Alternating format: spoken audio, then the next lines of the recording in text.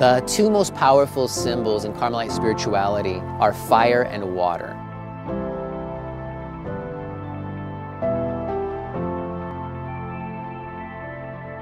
We're called to heal people's wounds, and to heal people's wounds through Jesus Christ, bringing people's pain into the light of God's love. And so for ourselves, we're called to teach primarily how to pray.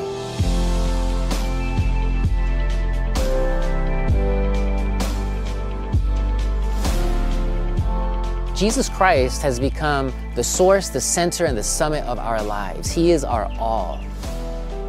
Our style of evangelization is like Elijah. It's first the experience of God's goodness and power of His presence, and then communicating or radiating the presence of Jesus in such a way that can creatively make Christ attractive as He truly is.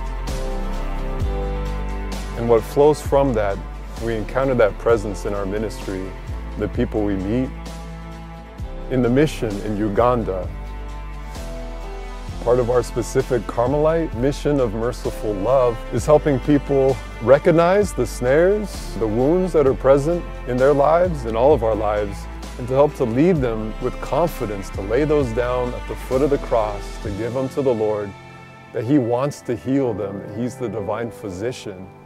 It's manifesting itself in real ways where we no longer say, I know Jesus by a book or because I heard, because we've encountered Him, because we know He's alive. The world needs witnesses of Jesus Christ.